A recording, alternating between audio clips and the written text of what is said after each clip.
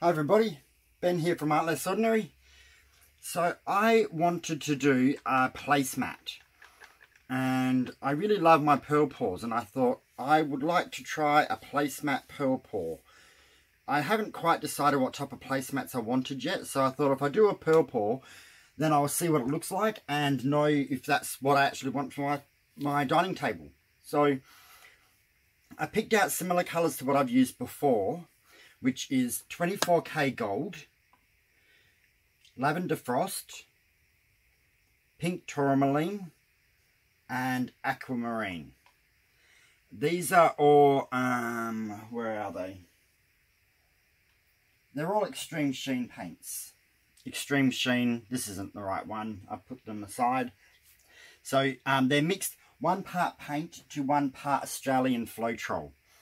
So I've mixed them up, I've given them a really good stir, and now I'm just going to try and layer them in a very haphazard way. I don't want them to be puddled or layered or anything. I just want the paint to be there. Just checking consistency a little bit. Sometimes they thicken up a little bit after you've done it.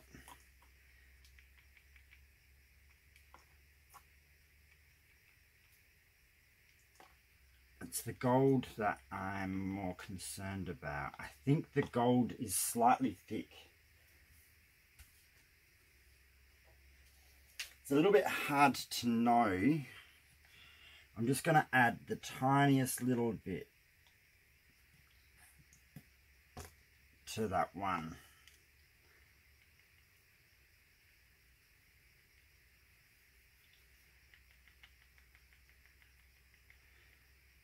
Yeah, that feels a little bit more even.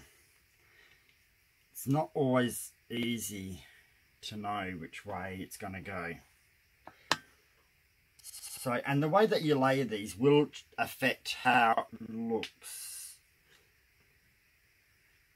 So, we're going to go a little bit of gold.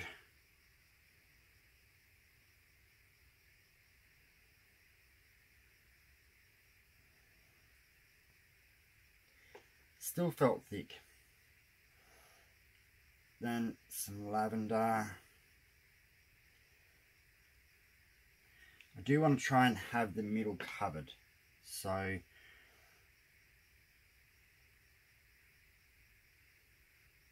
now that one feels thick that I'm pouring it.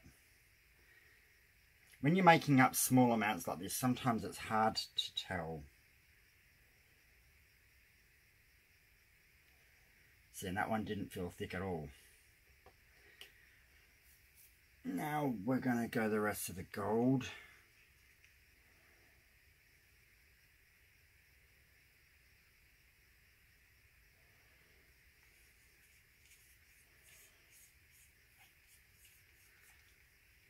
Now I used 7 grams of paint and 7 grams of floetrol for this sized canvas.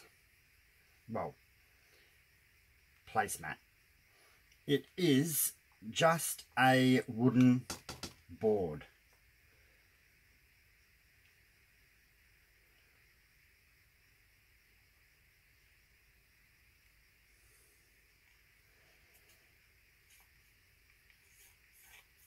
Just brought it as a painted placemat from a department store.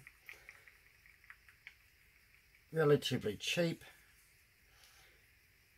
But I have done a pour in these before, not a pearl pour but a normal pour, and they worked quite well. So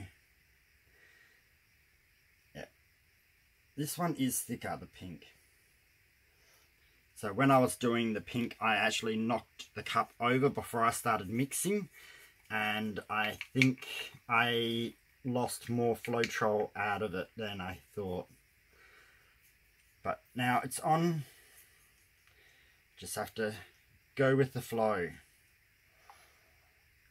I probably have a little bit more paint than pearl paint than I needed, but it's hard to do less than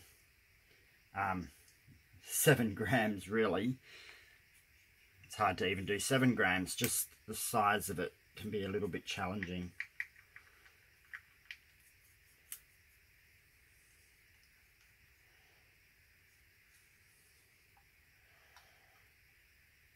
Okay, and the black is 27 grams paint, 54 grams floetrol, and 11 grams of water. Before I pour that on, I'm going to get my gloves ready. So I wasn't sure how much of the black paint I needed. It's not as easy to do work out the ratio for a round canvas, and it's getting a little bit late. My brain wasn't going to start doing maths with pi and all that to get the circumference of a circle and work it out, so I just did half of what I would normally do if I was doing the 16 by 12 canvas. So I'm going to try and pour this on very gently because I don't want there to be pearls in the center as well if I can.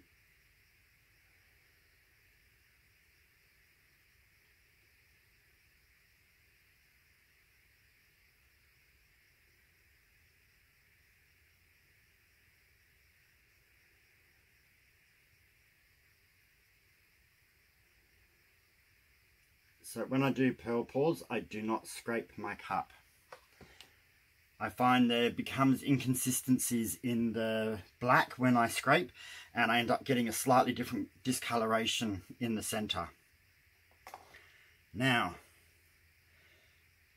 I'm actually going to swirl this around as if I was doing a normal circle canvas, which is a little bit different to how I would normally do a pearl pour.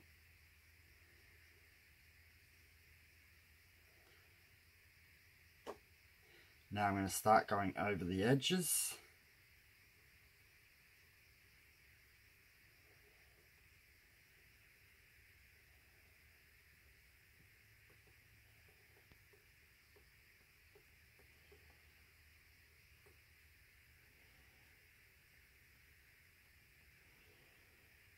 Sorry if I have the canvas tilted away so you can't see.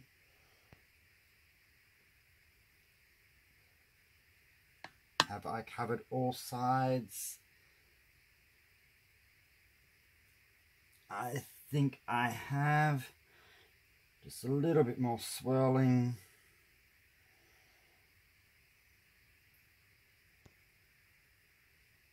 Okay. Now I'm going to bring the paint weight back to the middle. There shouldn't be too much excess paint on here.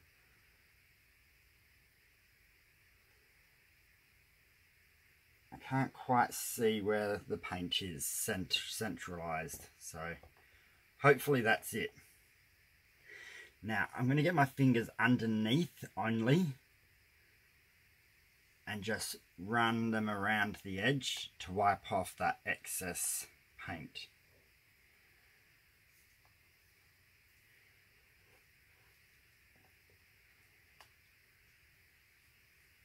So not the sides, but just the underneath part.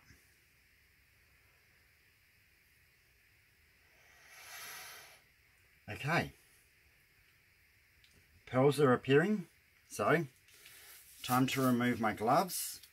So the temperature has cooled down a little bit, so my paints are thickening up a little bit. I don't know if that is going to make a difference or not. Only time will tell.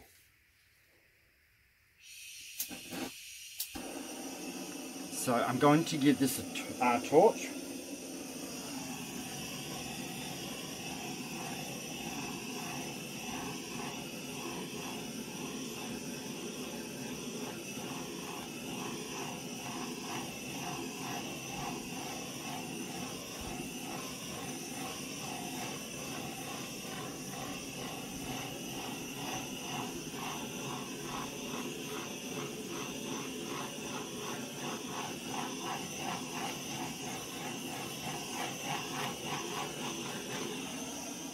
Okay, so I didn't really want to do too much. I just wanted to get rid of those bubbles, and hopefully watch and see these pearls up here. So all the sides have got pearls on them, and the whole border does as well. Now is just the test to see how many pearls come up in the center. So being a placemat, I don't actually mind if there's a bit of a black center, as long as the edges all kind of get pearls. That's really what I'm just hoping for, because my plate's going to be on it half the time anyway. So this is just a little bit of fun to see how it all turns out. Now, because it's a pearl pour, I have to wait. As I can see, more and more are appearing. Is my canvas dripping? No. So it looks like it is pretty level. So now I'm just going to have to pause it and come back soon and see what has actually appeared. So pausing. Alright, so it's probably been a good 10 minutes, maybe slightly longer. More pearls have definitely come up to the surface. It does seem to be a little bit more heavier on this side than the other side, but again, don't mind. This is what I like when you do fluid art. You don't always know what you're going to expect. So I did notice that when I did these in the past on the canvases, some of these inner ones did grow for probably about half an hour, but not a lot. They just expanded in size a little bit more. So I'm quite happy with this. If I get a little bit more, a bonus. If I don't get any more, I'm pretty cool. I'm quite happy. There is a good assortment of colours. So swirling around has kind of mixed them a lot more than I was expecting. I do sometimes wonder if my table is perfectly level. I don't really have any drips coming off any side in particular. I don't really have any drips coming off at all.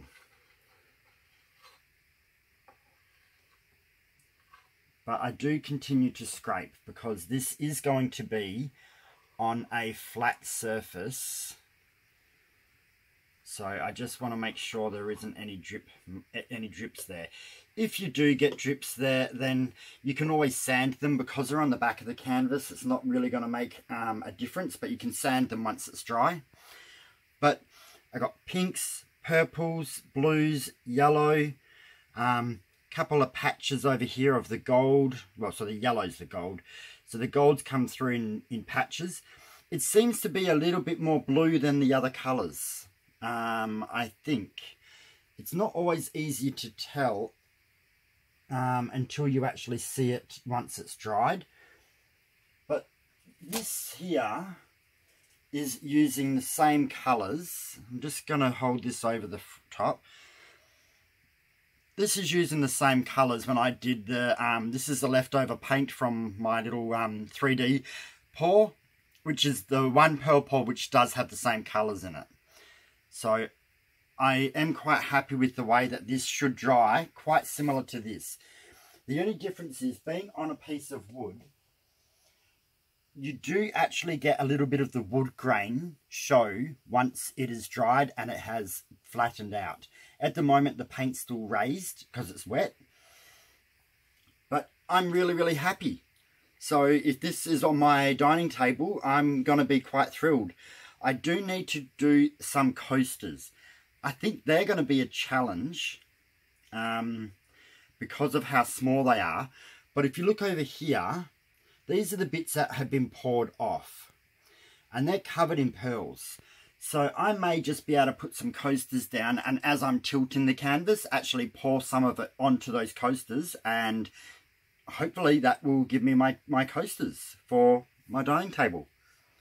But I love colours, I love nice and bright, because my house is predominantly grey, so the bright colours kind of give a standout. So if these are placemats on my grey dining table, well, my table is actually wood, but I'm going to have like a grey runner running through it, and I think these will actually be that pop of colour that it kind of needs and will look good in there. So I am going to bring you down for a close-up. Okay, so here we go. The lighting does alter the colours slightly because it makes them come out a little bit more silvery because the light's reflecting off the mica. But as you can see, a whole big assortment of colours down here. Even up there, there's the blues, there's the golds. I'll take you in for a close-up of that. Yeah, the lighting's still reflecting a lot, so they're coming out very washed out, but they're actually very bright. And it goes all the way around. This is probably the easiest part to see, is this end. So I've got colours in colours. Quite pleased with this. Let's go back up, focus. There we go. So this is my placemats. So a pearl pour on a round piece of wood. I don't actually know what type of wood it is. It's not ply, but I'm not sure. So I'm really happy, super pleased, and I hope you guys like this. I'm going to have to leave it here to dry where it is. I won't be actually moving it. I probably may move it in the morning once I've had a chance to actually sleep. Does that... No, makes the colours a little bit better. So I'll probably move this once I've left it overnight, so at least I know it's half drying. It's probably going to dry from the edges in a little bit, and then I'll just have the center part that needs to finish off drying. But I hope you guys like this. Pearl pours are super fun, and like I said, you don't always know what you're going to get, and I may still get a little bit more of this center area fill in, but if it doesn't, I really don't mind. So thanks everyone for watching. I hope you guys liked this video. Let me know what you think. So comment, like, share and subscribe if you haven't already. And I'll see you soon for another pour. Actually, let me see what happens if I turn this light off. It makes the bottom more colourful, but the top more silvery. Oh well. Sometimes the lighting actually does make a difference. Alright, well, have a great evening, and I'll see you soon for another pour. Okay, bye.